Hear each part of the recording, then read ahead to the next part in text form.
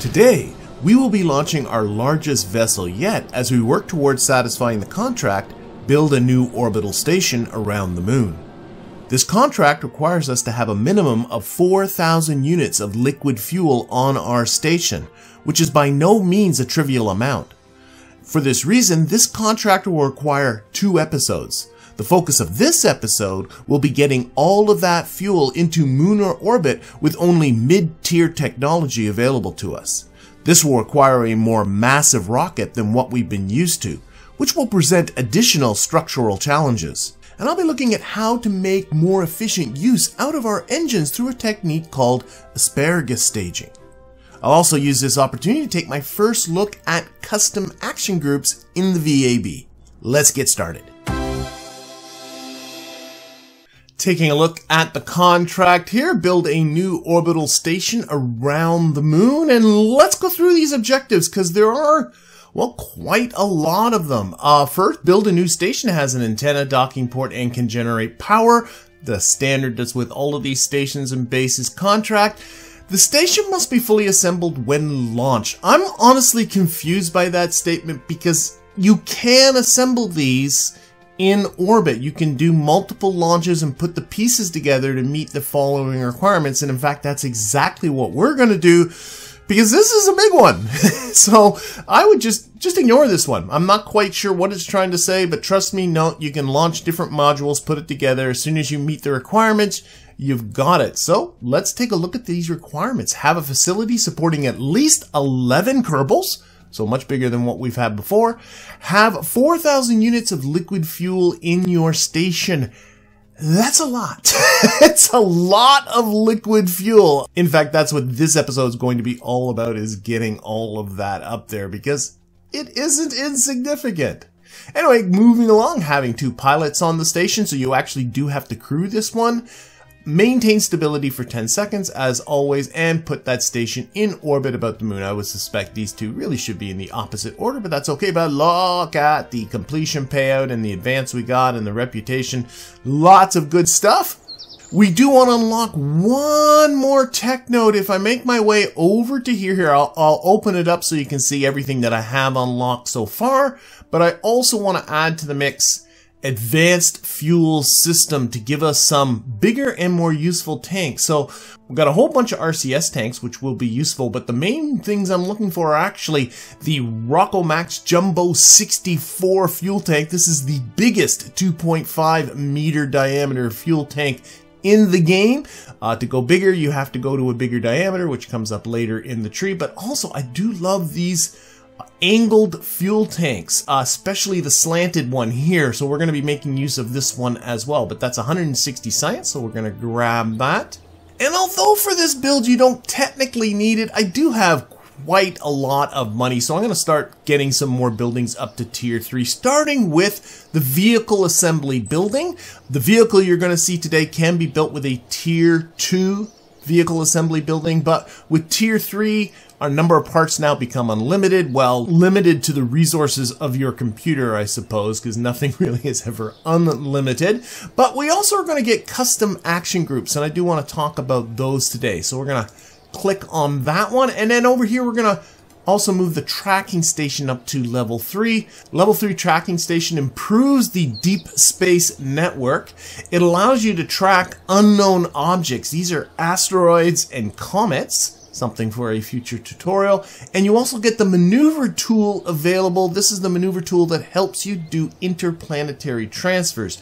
None of that is coming up in this episode or the next one, but you know what? We're going to upgrade it anyway just to do it. And we're going to get started with our build by going once again into the spaceplane hangar. I do like the spaceplane hangar for stations and base construction.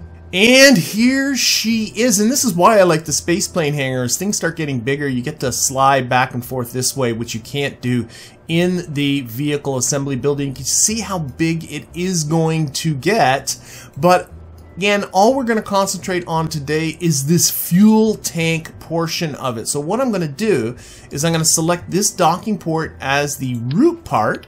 So that allows me to select all of this and throw it away. We will get to that next episode. This episode is going to deal with getting this in orbit about the moon, and that's going to be the most difficult of these launches because this is by far the heaviest payload we're going to have to lift. Now, as the contract requires, this thing has 4,000 units of liquid fuel. So I accomplished that by putting on a Rockomax Jumbo 64 fuel tank, followed by 3 Rockomax X200 fuel tanks, and then an itty bitty little FL-T100 fuel tank. So it's just simply a collection of fuel tanks. I got the Rockomax brand adapter number 02 at each end, and then the Clampetron docking port at the end of each of those, and that's the and then some blinky lights, of course. Have to always have blinky lights, and we got to represent with the flag. But that's the whole thing. It's not a complicated build.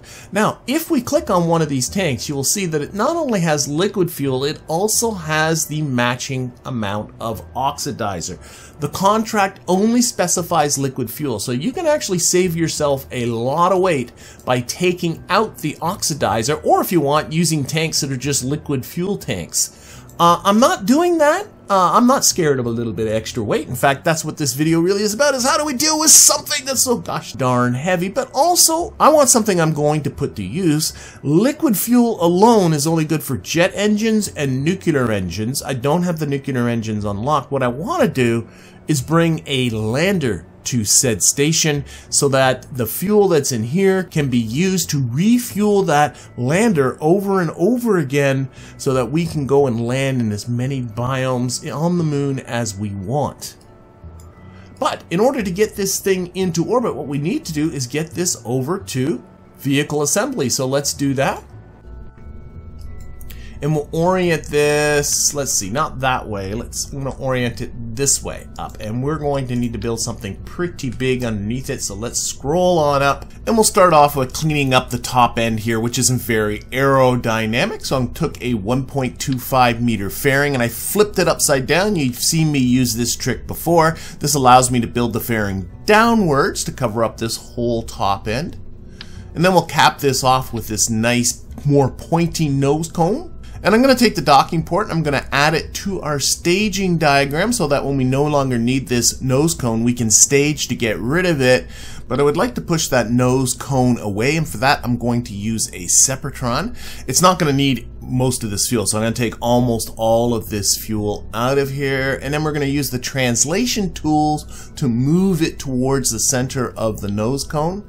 I'm not concerned about getting it exactly in the center. In fact, having it off-center a little bit will work well because that will mean the nose cone will get pushed off to one side or the other. And we'll fix up our staging here so that all this stuff stages at the same time. Build our fairing to clean this all up. Then we'll shift our attention to the bottom end, where we are going to need some sort of control center to ensure that we're going to fly this thing. So I started with a 1.25 meter service bay, inside of which I put a hex probe core. I then used the reroute tool to make the hex the root part to ensure that this is going to be our control point when we're in flight. I then added on one Z200 battery plus 4 more Z100 batteries to ensure that I have enough electricity, because under that went 2 sets of the advanced reaction wheels. Even with that, this thing is a little bit sluggish when it spins around, so you might even want to add more reaction wheels, but I was fine with what it is. But if you add more reaction wheels, you want to put in more batteries to make sure that you don't run out of electricity if you happen to be on the dark side as you're slugging this thing around. I then added on a single Communitron 16 antenna, which will do fine for communications, followed by 4 Oxstat solar panels for electrical generation. I then used a 2.5 meter fairing to kind of clean this whole section up. And because this is connected only by that flimsy docking port, whenever I use a docking port as a connection point, I want to use struts to kind of shore that all up. So 4 struts went in there. And let's get into talking about action groups now that our control section is done. So I would like to, once I am in orbit, I would like to open up these doors and extend this antenna. Now, one of the things I can do in flight, of course, is right-click on it to bring up the context menu and then just extend the antenna that way. But you can also, once you have a tier 3 either spaceplane hangar or vehicle assembly building, go up to the actions tab, and now we have action groups said custom 1, 2, 3, 4 up to 10. These are actions you can set to the number keys on your keyboard. Custom 1 is obviously you press 1, 2, 3, 4, and 10 is you press 0. So let's say I want to use custom 10. I'm going to click on that, and I would like the antenna to extend. So after clicking on the antenna, notice how it highlights nice and blue. I can go over here, and these are all the things I can do with the antenna. Notice one of them is to extend the antenna. I can also toggle the antenna, which means every time I press 0, it either extends or retracts depending on what state it's in. I'm going to hit toggle. That seems more flexible. And I'm also going to click on the service bay, and you notice that it has the toggle option as well. So now in flight, instead of having to right click on these parts, I can simply hit 0. And you can do this with science experiments and all that kind of stuff, and bring down all of that right clicking you have to typically do in game. Okay, so here we have something that at least will have some control when it's in space. What about actually getting it there? So let's talk about budget. So we'll visit once again our Delta V map, and we can see here that a capture about the moon is 280 meters per second. Now I want to capture into a 50-kilometer polar orbit about the moon. A polar orbit will mean our station will pass over every biome on the moon. Remember, the ultimate goal is to put a lander onto this station, so that makes every biome of the moon available to that lander. And a 50-kilometer altitude I find is a nice altitude for that lander to rendezvous with when it's coming off of the surface of the moon. But you can see here on the Delta V map that this 280 is technically for capturing into a 14-kilometer equatorial orbit. There is a bit of a difference between that and a 50-kilometer polar orbit, but the difference isn't enough for us to worry about. Remember, we're going to be rounding all this up anyway, so I'm going to stick with the 280 number. And the transfer out to the moon, of course, is 860, and if I add those two together, I get 1,140 meters per second. So I want the transfer vehicle to do at least that. Also, I like the transfer vehicle to handle the upper part of our ascent as well, and that means adding on maybe up to about another 1,000. So I would like this ascent part to be somewhere between 1,140 meters per second and 2,140 meters per second. And what I found worked for me, if I go over here to tanks, is to take that newly unlocked Rockomax Jumbo 64 and put on 2 of them. Yeah, this is going to be a big boy. And then under that, it's going to be the RE-M3 mainsail liquid fuel engine. And if we check out over here, actually all of this is going to go first. We have 5,573 meters per second, thrust to weight of 1.18. Again, a thrust to weight around 1 is going to be absolutely fine for us. This seems like a heck of a lot of Delta V. Well, of course it is. It's counting not just the fuel I just added here, but all of this stuff in our payload as well. And for this contract, that 4,000 units of liquid fuel needs to get to orbit about the moon. I can't use that. So I can't count. I don't want to be using this up. There are 2 ways to tell the game, don't use this fuel and don't include it in your calculations. Way number 1 is to go over here to the docking port. That's connecting these two. Right click on it, and you can see here there's a button here that says disable crossfeed. This will prevent you from being able to transfer resources through this docking port. So if I click that, notice how my Delta V jumps down to 2,080. It is no longer counting this, and when I fly, it won't be using this fuel. And that works perfectly fine. My issue with that, though, is I know me, and I know there's going to be some point in the future where I'm going to have something docked at this docking port, and I'm going to be trying to transfer resources to it, and I'll be confused as to why it's not working. And if you're like me, you might not want to do it that way, so I'll show you a second way to do it. We're going to re-enable that crossfeed, get that Delta V back. You can also simply right-click on a tank and turn those tanks off by clicking on these little green triangles. That says we are not allowed to use this fuel. The game won't use this fuel, and notice that our Delta V went down once we did that. So we're just going to go to each of these tanks and simply turn them off. that, and like that, and like that, and like that. And don't forget the little baby guy up here as well. And so that brings our delta V down to 2,080 meters per second, thrust to weight of 1.18. That is going to be perfectly serviceable. Now comes the job of getting this thing up to orbit. And once again, I'm going to budget the generous 3,800 meters per second for the purpose of this tutorial. That gives us a total of 4,940 meters per second for this mission. Let's just round that up to an even 5,000. So I want to get at least 5,000 meters per second going with this. And that is going to be not a small task. I mean, this thing's already getting pretty tall. I don't want it getting any bigger than it already is.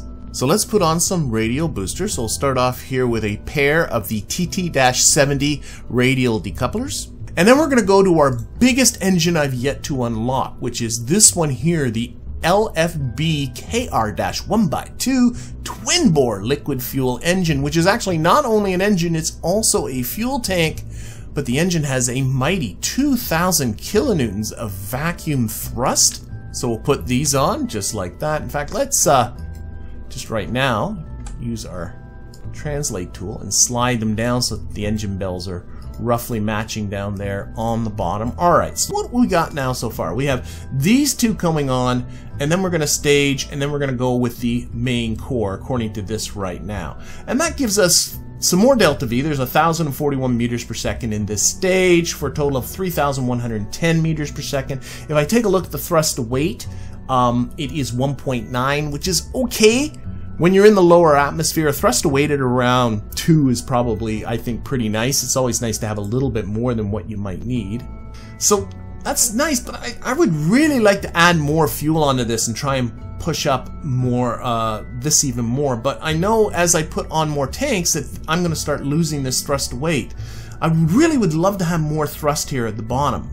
Well, one easy solution is, well, just simply, I got this engine here. Why not just put it into the mix with these guys so that all three of these are going? Now I got plenty of thrust down here at the bottom, but I took a hit on the delta V because what's happening now is, well, all these engines are now in the mix. I'm not only using the fuel in these radial tanks, but I'm also using the fuel in the central core. So by the time I stage these guys, I got less fuel for this engine to work on, and that brought down my delta V. I would love to be able to use all three of these engines while only using the fuel in these radial tanks, while keeping this middle core full. And I can accomplish that by going over to fuel tanks and grabbing me an FTX-2 external fuel duct. So I'm going to grab that. I'm going to go down to here, and I'm going to click on one of the radial tanks like that. And then I'm going to go over to the central core. I'm going to click again, and notice that I got one on the other side because I did have two-way symmetry. And I want to take a really close look at this fuel duct. Notice the arrows here. It is showing fuel flow. These ducts are pumping fuel from this radial tank to this core tank. So although we're going to still use all three engines down here at the bottom at the same time, as this engine uses the fuel in this tank, the fuel we use is going to be replaced by what's going in the radial tank. So we're going to be using this fuel much more quickly because it's basically going to supply all three of these engines down here on the bottom. But if you take a look, our delta V went up with that maneuver. So this is a more efficient way to set up your staging. Use all the engines so you get the most thrust out of your engines that you can, but to arrange these fuel ducts so that you're still using the fuel from just the radial one, so you can ditch these and their heavy engines as quickly as possible. That's the most efficient way to go. We call this style of staging asparagus staging. It's a great trick to keep in mind when you're doing more heavy launches. So now what we have is a setup with how we are using fuel and these engines that's working really well for me. I'm getting a really nice high thrust to weight, and I'm getting a decent delta V. Now, because our thrust to weight is so high, I can now keep adding fuel tanks. And I want to keep adding fuel tanks until this thrust to weight gets down around 2. And what ended up accomplishing that was a Rockomax X200-16 followed by a Rockomax X200-32. And to finish this off, I'm going to use this newly unlocked C7 brand adapter slanted 2.5 to 1.25 meter fuel tank. It's a mouthful, but it's this lovely little slanted one. There's also the not slanted one if you'd rather use that, but I love the slanted one that's like that. And there is, under aerodynamics, a matching slanted nose cone. Whoops. Like that, and that finishes this off really nicely. I now have a thrust to weight of 2.02. That is great, and my total delta V has gone up to 3,745. So looking good, but still not enough. I need more. Well, I still got room for more boosters, so what I'm going to do is I'm going to grab, using the Alt key, and make a copy of the booster I got on the side, and with the snap-on I'm going to put 2 more right here, and I want to line these up so they look nice. So I'm going to look at the decoupler here, use my translation tool, click on the decoupler, make sure the snap is off, and slide them so that these guys are looking in the same spot, and then that'll mean that these bells are all at the same level down here at the bottom. So in doing that, what do I got? Well, if I take a look down at these lower engines, only these guys are in the bottom stage, and that's a thrust weight ratio that won't even get me off of the ground. But of course, we know how to fix that. We can put all the engines on here at the same time. That is great, and that is groovy. That is perfect. But I would like to improve this delta V. Now, if you take a look, because I copied these side ones, now what's happening is I got all 4 of these boosters all feeding their fuel into the middle one.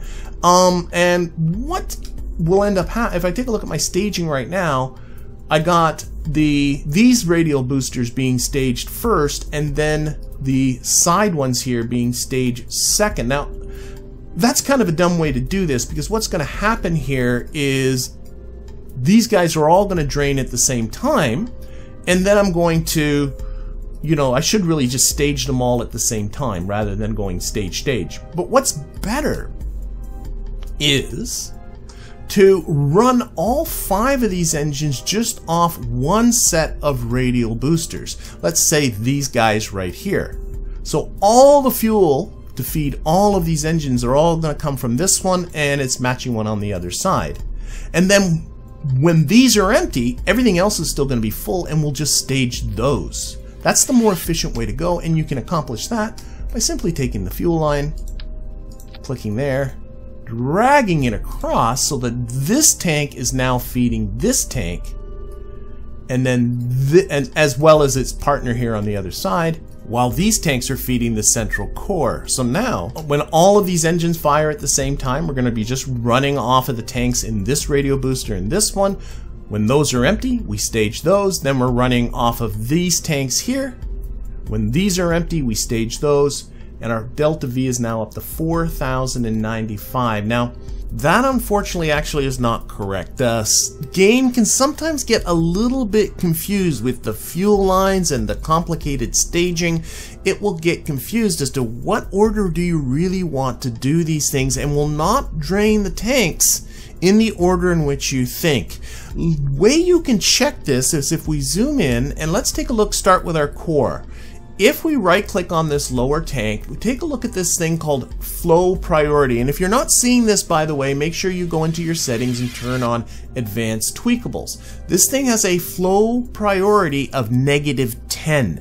The flow priority tells the game what order to drain the tanks in. The higher the number, the higher its flow priority, and the earlier in which it's going to be drained. We want all the tanks in this central core to have the same flow priority. So if I click on the one above it, it should say -10 as well. So the central core is fine. Let's take a look at our next stage up, which is this one. This engine has a flow priority of +10. Good, bigger than here. So this tank will get drained before the core tank. But if we move up the stack, notice this one has a flow priority of 30. And in fact, if I click over to the other side, it's 32. In fact, the game's so confused, it's going to be draining these tanks before no matter what. Now, I can get into more fuel lines, but I'm not going to do that. Instead, if this guy is 10, the one above it should be 10. So I'm going to turn it down to 10. And the one above that is also should be 10. So I'm just going to keep working my way up. And the one above that, make that 10 as well. So now, all of these tanks are really going to be drained at the same time. And because of the symmetry, of course, same thing's happening on the other side. And you can see our delta V's gone up significantly from that. Let's check our final booster on this side. This one at the bottom has a flow priority of 20. That's sensible, a bigger number than this one, which was at 10. But if we make our way up, this one should be 20 as well. Whoops, I'm going the wrong way. Actually, it would have been fine at 30, but we're going to make them all the same. And this one should be 20. And this one should be 20. And now we have a much more sensible 4,721. We're closing in on what we want. And we have a monstrous thrust to weight ratio. So we are free to keep adding tanks to this. Now don't change the first two tanks that we had originally set up. Those are already the way we want them to be, but we can add tanks to the most recent two that we added on. And what I ended up doing was replacing the X200 X16s and replace those with another Jumbo 64. So these outside boosters are going to be bigger than the other boosters, and then this guy can go back up, and then I'm gonna have to rotate this to make sure it is slanted still towards the center here. And now I got a total delta V of 5,017. I have a launch thrust to weight in a vacuum of 2.01. Remember, I do want this to be at least 1.33, but you can see 1.88, so we'll be tweaking this down in just a little bit. But now I got a rocket that's going to work for me. And by the way, if you have radial boosters that are of different sizes, it is more efficient to get rid of the bigger stages first. The quicker you can get rid of all of that mass, the better. So I'm staging this in the right order. Let's make sure of that. First, those guys are going to stage and be released, and then these guys are going to stage and be released. Okay, this was a complicated build, but actually what's left is stuff that you've seen me do on pretty much all of the builds you've seen in this series. These principles don't change just because the rocket is getting bigger. So I added on 4 AV-T1 winglets to the bottom of the core here for a little bit of extra aerodynamic stability. These giant boosters are definitely going to be wobbly, so I used some struts to stiffen them up, putting 2 struts towards the top of each of the boosters. And to help the boosters separate cleanly from the rocket, I also put 2 Separatrons again towards the top of the boosters to push the top end away from the rocket, and then aerodynamics will take care of the rest. And we put on some launch clamps down here on the bottom, and all that's left is to adjust that launch thrust to weight ratio. So right now, put this on sea level because now we're talking about at launch. Our thrust to weight ratio is 1.87. That is too big, so we're going to need to tweak this down. Now we got 5 engines all going off at launch, but don't forget, these side ones, I've already set them up the way I want. I don't want to mess with that, nor do I want to mess with the core. I'm just going to turn down the thrust on these guys, which are going to be the first boosters we're going to be losing. And again, just simply turn them down until we see a launch thrust to weight. I like around 1.33. And with that, this thing is ready to go. Despite being significantly larger, you fly this rocket in pretty much the same way as my previous rockets. The only thing being different is that you may want to pay a little more attention to the staging, as it is easy to miss when only 2 of the 5 engines go out. And as we watch this ascent, I want to take this opportunity to welcome aboard my most recent Patreon patrons and YouTube members, Raymond Weaver, Monsieur Mike, Zach Garfield, Gazoo Khan, Mr. Wilson, and Michael Sears. Thank you all so very much for adding your support to this channel, along with all the rest of my most wonderful patrons and members. It is truly appreciated.